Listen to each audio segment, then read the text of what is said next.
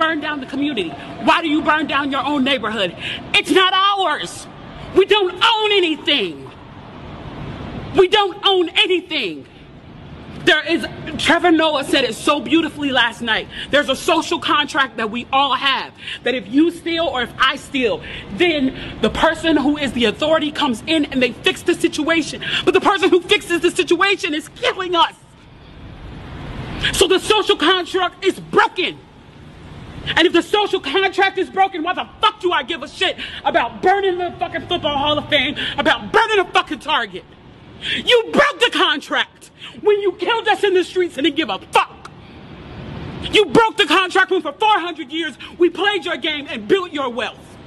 You broke the contract when we built our wealth again on our own by our bootstraps in Tulsa and you dropped bombs on us.